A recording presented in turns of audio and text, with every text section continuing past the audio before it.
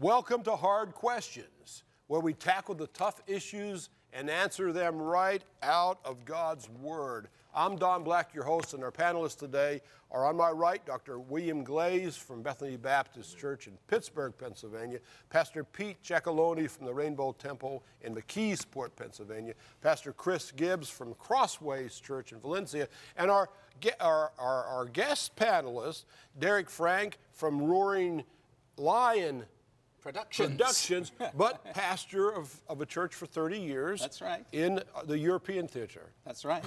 So we're glad that you're with us. Thank you. And we're glad you're with us. We're so glad. This is a program where we go into the depth of the Word from various perspectives. No questions off limits, and we may not agree. So let's see how we go. Gentlemen, let's get right into our first question. An anonymous viewer writes into us and says, I have many friends whose adult children have walked away from the Lord.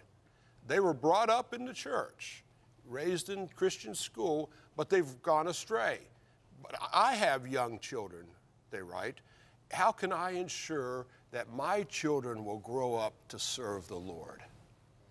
That is a hard question. Well, you know, one thing that I would say that there's no absolute guarantee for anything.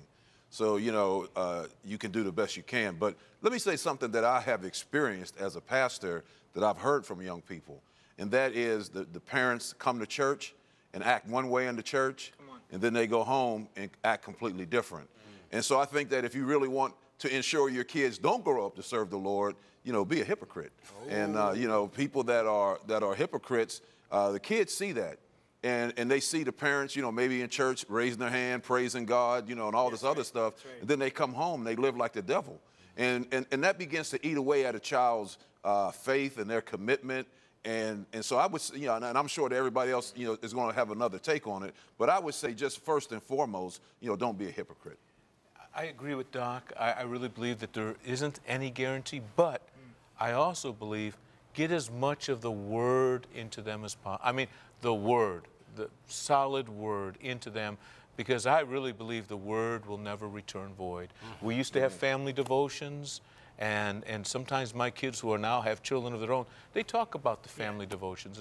And my biggest admonishment, get the Word in them and let the Word take root. And like you said, don't be a hypocrite. Could I just make a sort of European perspective again? Sure. We don't have Christian school in Europe, and it's an extraordinary phenomenon, and I think there's an incredible upside to it.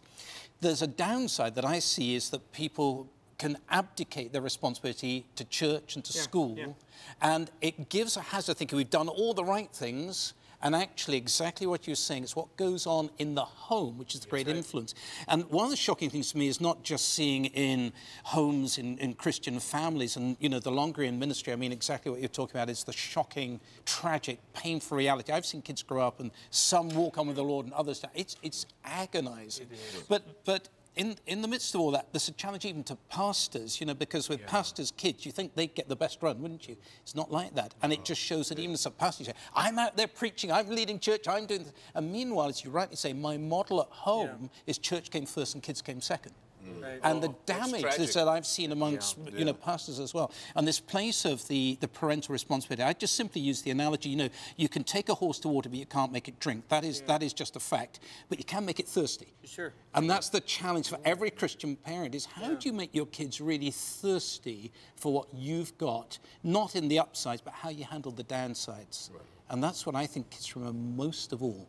How do we handle the downsides before the Lord? Yeah, and you know what, speaking of that, Proverbs 22:6, we know the verse, right? It says, you know, train up a child in the way he should go. When he's old, they won't depart from it. A lot of people have a misconception of what that verse means. Right. That, how do I ensure, listen, anonymous, whoever you might be, you can't ensure that they're always going to serve the Lord. But what you can, that word where it says to train up a child is a word in the Hebrew that means to initiate, to start it off, to get it moving in the right direction. And when they are old, they may turn from the path, but that path is going to be gnawing at the inside of them. You're talking about, you know, what you do at home. I pastor a church. I pastor two churches, actually. I pastor a church, Crossway Church. I pastor the Gibbs Church at 162 Browns Hill. I'm giving my address right on TV. Y'all come to my church at my house. At my house, we have family devotions. I don't make my kids read the Bible. I don't make them pray. Somebody said, well, how could that's hypocrisy? No.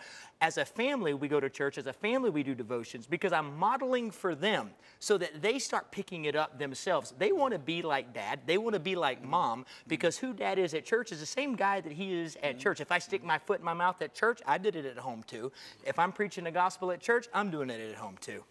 You know, going along with the word that both of you the scripture you use and the word that you were saying about train up a child, it actually means to get the palate of the child when a mother goes to nurse a baby, to get it into that sucking sensation. So in other words, what you both brought up, the importance of that in Proverbs is to have them, and I love what you said, to get a taste.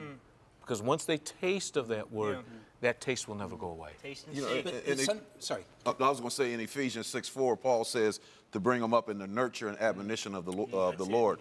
That word nurture comes from a Greek word pedagogy, which actually was a paid trainer in homes. That they would bring somebody into the home and they would almost be like a servant or pay them to train their child in a certain discipline, whether it was the arts or whether it was some type of skilled work. They would train them in that. And Paul says that as parents, that we are to, be like that trainer. We are to provide that environment where our kids are being trained in the things of the Lord. But I just add to that, to whoever sent in that question, and my heart goes out to them as it does to so many. It's never actually over till it's over. There you go. And this is the thing that you can see, and we've seen this many times, and it's heart-wrenching when you see kids who have apparently had the opportunity, and they just go off. But there is something that does sometimes happen downstream. If you stay long enough praying for them, you see some of them come back, and it is never over till it's over.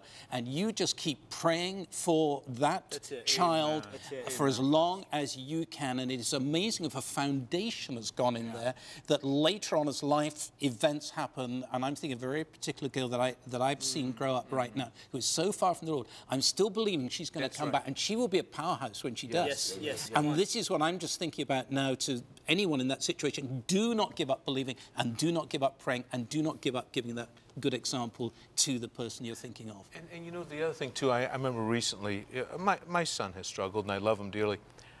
Some time ago, I went to him and said, if I've ever done anything wrong, I want you to be able to come to me if there's any scars there because of me. That's good. That's good. I want to humble myself because you're more important to me than any other human being on earth. And I think that's important. Well, I'm going to take on the role of the father here because I'm not perfect. No, here's perfect number 2, not perfect 2. And so with that imperfection comes flaws. And when I go home or whether I'm out in public, sometimes those flaws are evident. And so those who are around me, my children and my wife most specifically, see those things. And they have to understand that I'm not God, that I'm not perfect. And if they base their belief in God on me or on my wife, then their faith is placed in the wrong person. So that's not where we want to ask our children to put their faith. Now, they're going to intrinsically look to us because we're their parents. And they're going to model after us, either good or bad. But that relationship with God is a different level. Oh, yes. No man comes to the Father unless he's drawn by the Spirit. No man, nobody, no child. You have to be drawn by God into that relationship with himself. And so just think back about your own lives, your own testimonies. You weren't born and raised in a place where you were who you are today. It took all your life to get to where you are now, and it took all your life to get to where you are in your faith. And you've had ups and you've had downs. You've had times maybe that you quit. Right. And maybe times that you were really on a mountaintop and you had this experience that you were just thrilled about, spiritually speaking. But that's the ebb and flow. And I think your word is I think the word that we need to hold on to. Don't give up. Never give up. Don't say it's too late or they've gone too far. Something I'd like to just kind of throw in there with that is parents that have even felt that way, the same grace that you expect to have because you're an imperfect dad, I'm an imperfect dad. I need to be as quick to extend that same grace to my kids. You know, I can't expect them to have a relationship with God that they're not seeing me have. I can't expect them to live a standard that I'm not showing them. I need to show them the standard of in the Word. I also need to show them the standard of, you know what, son, daughter, I messed up. Forgive me. I need to extend that grace to them. You know what, they're having a bad day. Hey, listen, you had grace for me when I had a bad day. I asked for it. I need to give you that grace. That will help them not see the hypocrisy in Christian parenting. Let me share a real quick story. One time we were on vacation, and the church, it was exploding. Everything was going great, and we're in this beautiful, beautiful resort area, and we're all having ice cream, and my youngest is going, yo, Dad, hey, Dad, yo, Dad, and my mind was a million miles away. Finally, she yelled, yo, Pastor Pete. Oh. And as soon as she said pastor, I said, yes, sweetheart. In order for her to get my attention, she had to yell pastor. And I was so embarrassed. Well, I do know that many of us in ministry have put our priorities in the wrong places. I agree with that. And that's a lesson too hard to learn, and it should be a lesson you learn early. If you're a young man or woman in ministry, learn it from our testimony. Yeah. God is first, your children and family are second. The outreach that you're involved with is a third place. God doesn't want you to put your family behind the ministry. If you do that, there's going to be a high price to pay. Don't want to pay that price. It's not expected of you. It's not your price to pay. God has put you where you are. Let him establish you. You're not in charge. You're not in charge. Hey, good first question. You guys ready for the second? Let's go. What do we got? Come on. Well, stay tuned because we're coming back for our next hard question. We're going to go out in the street and we're going to ask, does God play an active role in our lives today? We'll be right back.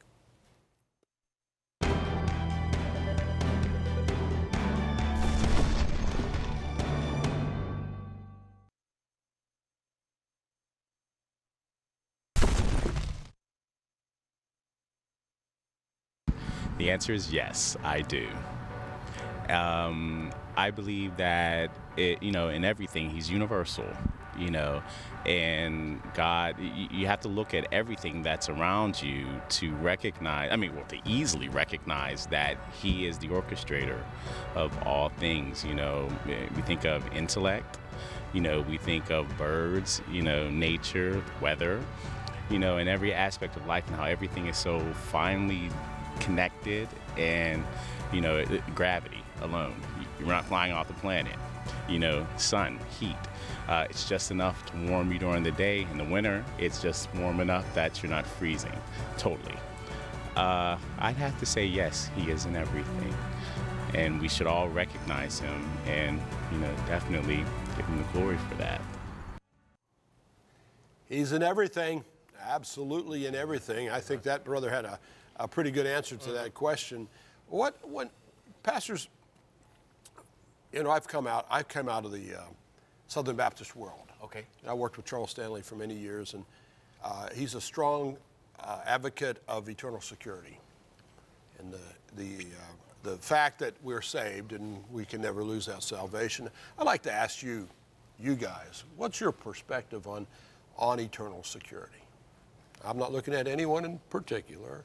My eyes are wandering to and fro across the land. Who may want to start this? I've been waiting for days for this. Okay, go for it. Go for it. In Ezekiel. Yep. All right, we're going to start off right there in Ezekiel chapter 33 and the great warning scriptures.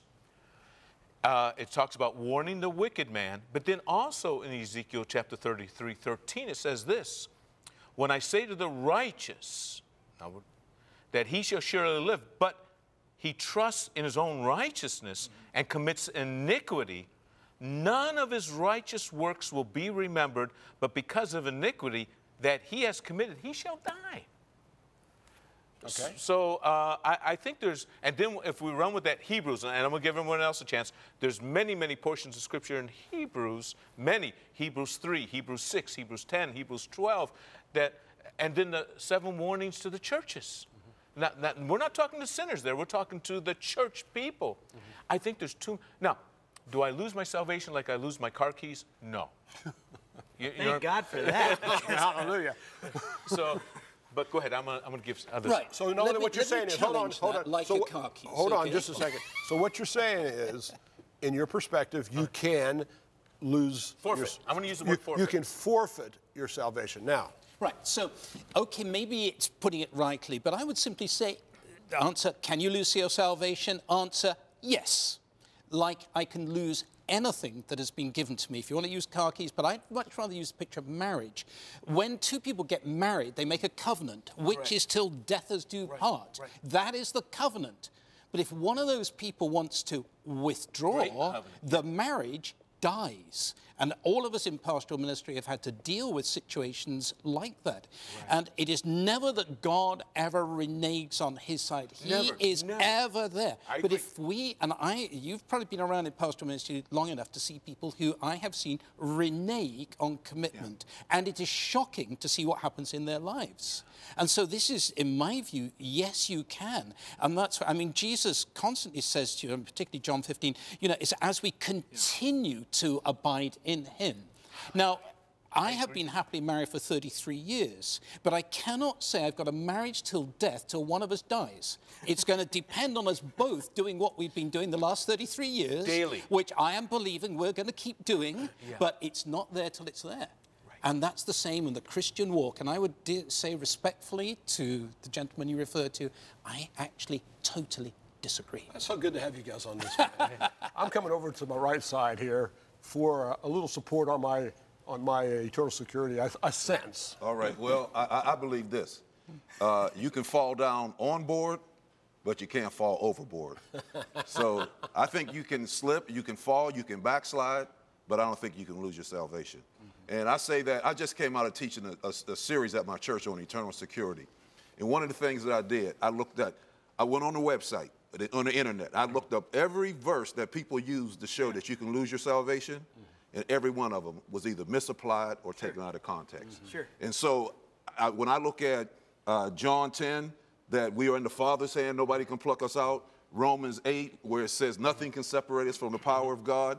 1 Peter 3, that we are kept by the power of God unto salvation. Hallelujah. And it's not our keeping. Now, somebody will say, well, you're giving a person a license to sin. And Paul said in Romans 6, what? Shall we continue in sin that grace may abide? I have a problem with the person who would take God's gracious offer of salvation and say that, well, because I'm eternally secure, I can do whatever I want to. No, there's a problem. There's a spiritual problem there. Either that person is not saved or they need to check their heart out with God. So here's the thing. I like your analogy. I can fall on board. I can't fall overboard. My question is, who takes the choice from me to jump overboard?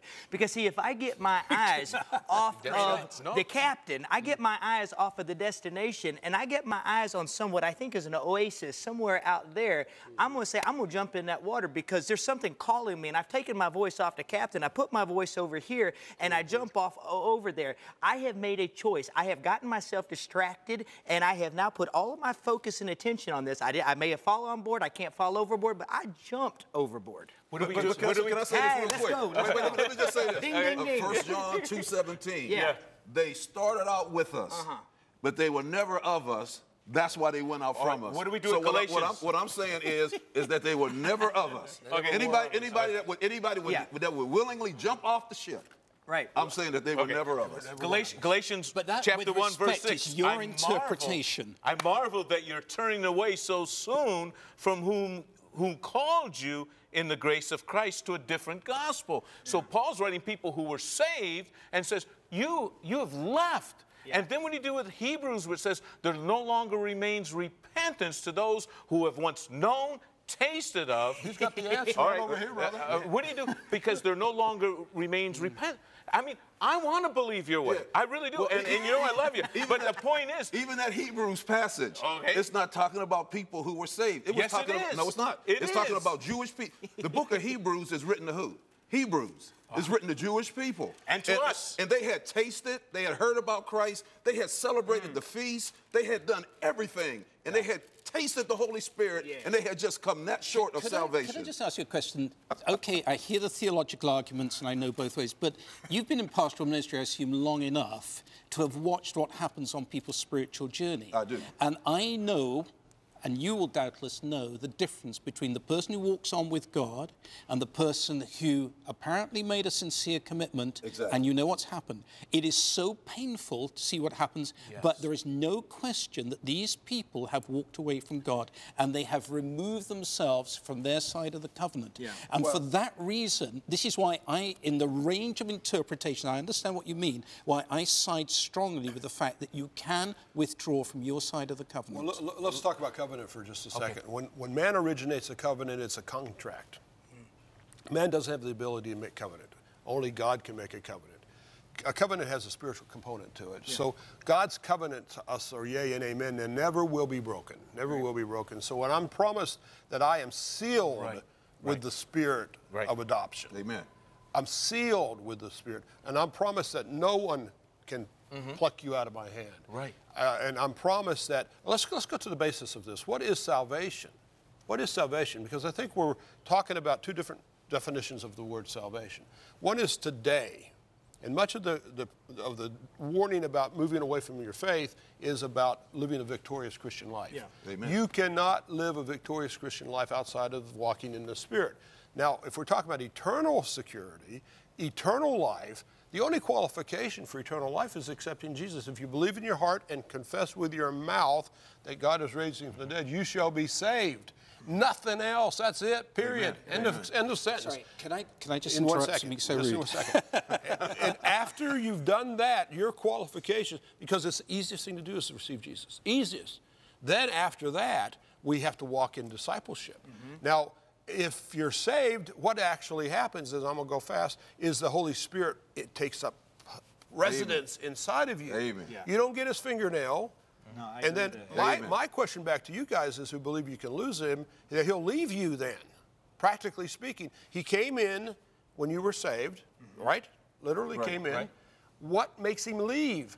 Well, what kind of sin does it Maybe take? he Did didn't God, leave. Maybe did God he- divorce maybe you Israel? left. What kind of sin does Did it God take? divorce Israel? I don't think God divorced Israel. But yeah, it's in don't the lose Old the point. Testament. Don't lose the point of the Spirit He now. came right out Hold and on. said, Hold on. He said, I will give you your bill of If you have the divorcement. Holy Spirit living in And you, that will was the to his Holy Spirit chosen. tell you to walk away from God? Yeah. Will the What- Holy Spirit tell you to walk away from God? No. No. That's saying if you're always But listening. then you were never saved then. What I'm saying, you were never Yeah. saved. No. I If can't you say have the that. Holy- I can't say- If you have the Holy Spirit is not going to tell you to walk away. Well, I'd love to say that I've listened to the Holy Spirit 100% in my whole life, but there are times that I haven't. But even with that, I thank God for His grace that I came back. And this is the point: is we can have debate and argue, can you lose it? But I want to say, go back to what you were saying, and having a real life is how close to Jesus can I get? Because if I stay with Jesus, I don't have to worry about losing, walking away, kind of get plucked out, kind of walk out. How about I just get close and hold on I think to your Him? argument is pastorally very, very dangerous, if I can be so Well, and I know disrespectful that. to you. Yeah. And I know Secondly, Scripture speaks about salvation in three tenses. We have been saved, we are being saved, and we will be saved. Right. And I am not disputing where it starts. We got to take a break. We'll come back. while we're away, guys, I want you to think about this. What action can I take? What sin Amen. does it take There you go. for me to lose the Holy Spirit? We'll be right back.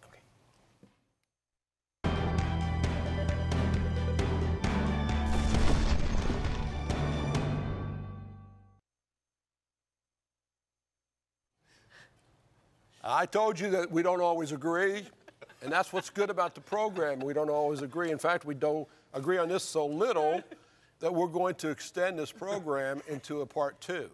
First time in hard question history that we're going to go to a part 2. So what we're going to do is we're going to wrap this segment up, and then we're going to come next week with part 2 of this eternal security conundrum.